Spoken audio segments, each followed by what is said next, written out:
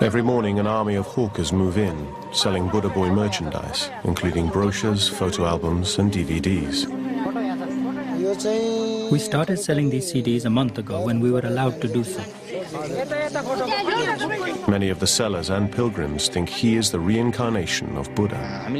His dream has been to gain Buddha's knowledge and spread the light of peace. The similarities are uncanny. Siddhartha, the Buddha, was born a mere 150 miles away, to a mother with the same name, Maya Devi. Both chose to meditate for 6 years under the same type of tree and follow a life of abstinence. Buddha eventually found enlightenment through meditation, and that is what Ram is trying to achieve. You can see a light coming from the top of his head and sometimes from his forehead. Many of the stories that are circulating the site are probably just gossip, but they all feed the myth and the growing aura of the boy. One story that started the legend was that poisonous snakes bit him on 2 separate occasions. I saw him after the snake bite, and he looked very pale. Cobras and vipers are common to the area, and their bite is fatal. Incredibly, Ram required no medical attention from the bites. Because of his meditation, he flew, the poison. I heard about it. Some saw the blood, but no one saw the snake. He was sweating there, and with the sweating, his poison was gone. The boy himself does seem to have some spiritual powers. If we were bitten by a snake, we were already gone. Just because of his pure meditation, he's alive. You know, you could question if you don't believe in these things, but the people his family seems to have faith in it, so we have to sort of recognize that. True or not, it is apparent that Ram Bamjan is putting himself in danger, not only by refusing sustenance, but also by sitting exposed to the elements and wildlife. This fatalistic attitude to death is very common in Asia. So at this time, he lacks calories, he lacks proteins, he lacks vitamins, and he lacks water, so he would be susceptible to illnesses. He's got no ability to maintain an immune response or to support an immune response, and it does increase his risk of dying from an acute infection.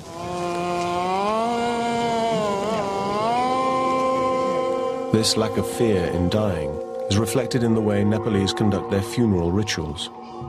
In the West, they're private, sad affairs. But there's openness here, an acceptance that sees death as a part of the cycle of life. Many put their bodies through extremes, as they think it's their mission in life. There are many stories about these rishi munis and these great sages in the past. Some of them could live without food and water for many years, not many months. In modern literature, Giri Bala, the non-eating saint, survived without food and water for 66 years, the longest time on record. Today there are many that claim extreme fasting, from Pilot Baba, who survived underwater for 5 days without breathing, to Yog Mata, who buried herself alive for 72 hours. Even in Buddhist philosophy, there are people like that. 5 hours into the second day of watching Ram, detained at the 25-meter fence, a chance arises to try and find some answers to this extreme fasting phenomenon. Lama Lekshe, Grand Master from India, runs several monasteries around the world. It was at one of these that Ram was taught meditation. The Lama has come to check on his pupil and allows us to follow him into the inner sanctum. The boy belongs to Kiku Buddhist monastery, which is in India, in Himachal Pradesh. And that monastery belongs to the Sakya tradition of Tibetan Buddhism. Very little is known of Sakya, one of the 4 Buddhist traditions. Its leaders keep their teachings a closely guarded secret.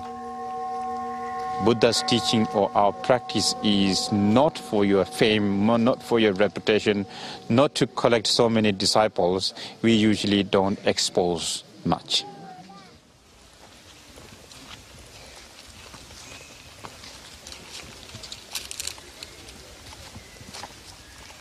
We have another meditator. He has been doing this for the last 30 years. Today, his hairs are so long that he can't stretch down, so he put the small back hanged behind and then put all the hairs into that.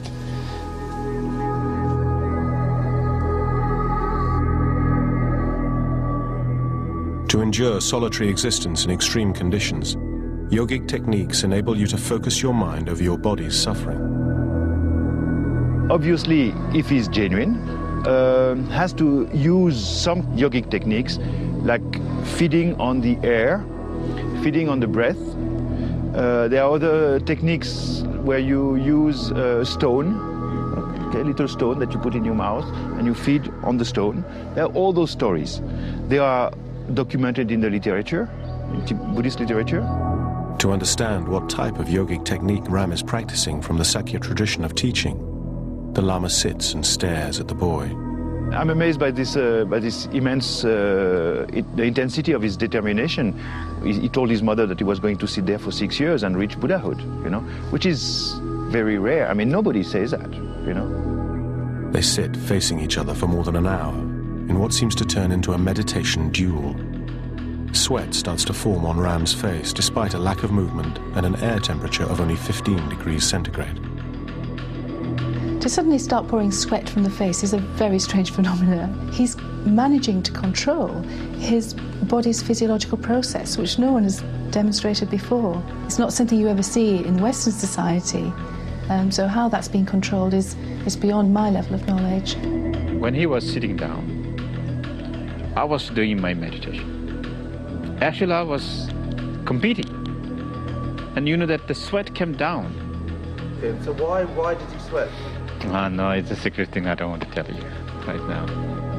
In ancient Buddhist texts, it is written there is a yogic technique called tumo, which increases the body's temperature under intensive meditation.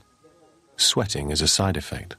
The question is a young boy like that, you know, how he has mastered this kind of techniques. Obviously, he has not practiced long time in caves or in solitude or in a monastery, so it's very rare, especially nowadays, to hear that somebody is doing it in front of everybody like that. I mean, totally live.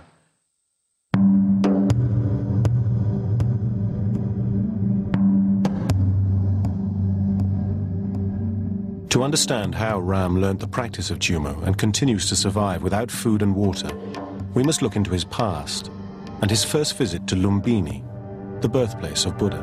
These places are the power point.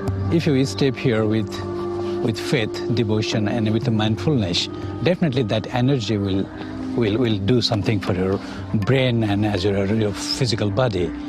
Definitely a boy like that, you know, who is so much devoted and sitting for almost like 7-8 months and meditating in a jungle, you know, when he does this ground, definitely I believe he was very much inspired, maybe got some power. That's possible.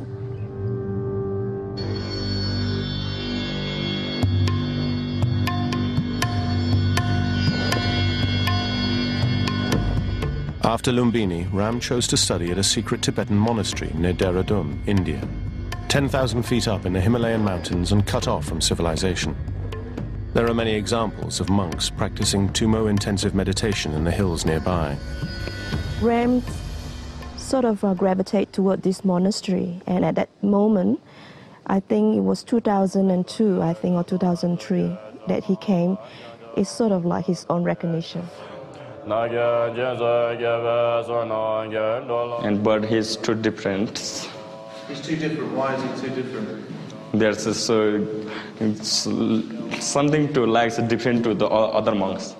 Tumo is a particular form of Tibetan meditation where the exponents are capable of withstanding extremely harsh conditions with very little food, very little water, and very little clothing.